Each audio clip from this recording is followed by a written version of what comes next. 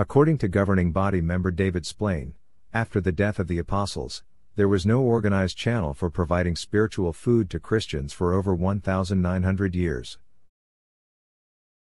If you take a good, unvarnished look at history, you just do not see a faithful and discreet slave providing food at the proper time. First of all, in the beginning, the source was not available. Next, the attitude toward the spiritual food was not always wholesome. Then there were divisions, tremendous divisions among the reformers, and finally the attitude toward the preaching work. It was a start, but there was no 1900-year-old slave. This raises an interesting question. Before his ascension to heaven, Jesus promised his disciples that he would continue to be with them all the days up until his return. Go, therefore, and make disciples of people of all the nations, baptizing them in the name of the Father, and of the Son, and of the Holy Spirit, teaching them to observe all the things I have commanded you. And look, I am with you all the days until the conclusion of the system of things. Just how was Jesus with his disciples during that entire time?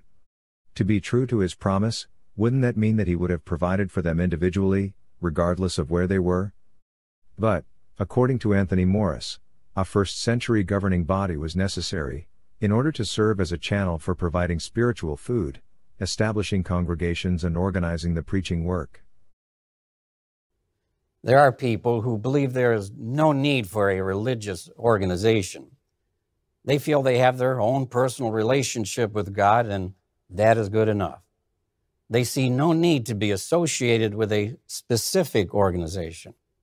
However, what does God's own inspired word suggest? That he would use an organization or channel through which spiritual food would be dispensed from his word, the Bible.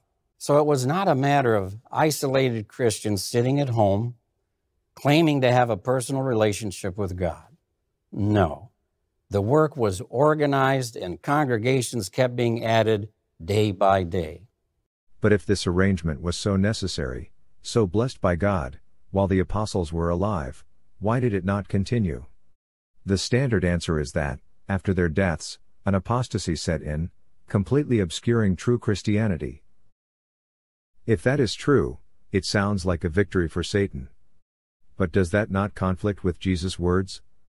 Also, I say to you, you are Peter, and on this rock I will build my congregation, and the gates of the grave will not overpower it. So, we have Jesus' words, that he would be with his disciples all the days until the conclusion of the system of things, and that the gates of the grave would not overpower his congregation, which sounds very much like a promise that his congregation would not die out. Not individuals, mind you, but a congregation, which historically did exist, though corrupted, down through the centuries. Is it inconceivable that Jesus could know and care individually for sincere Christians in this corrupt congregation during all that time? If not, why then would that have to change in the late 19th and early 20th century?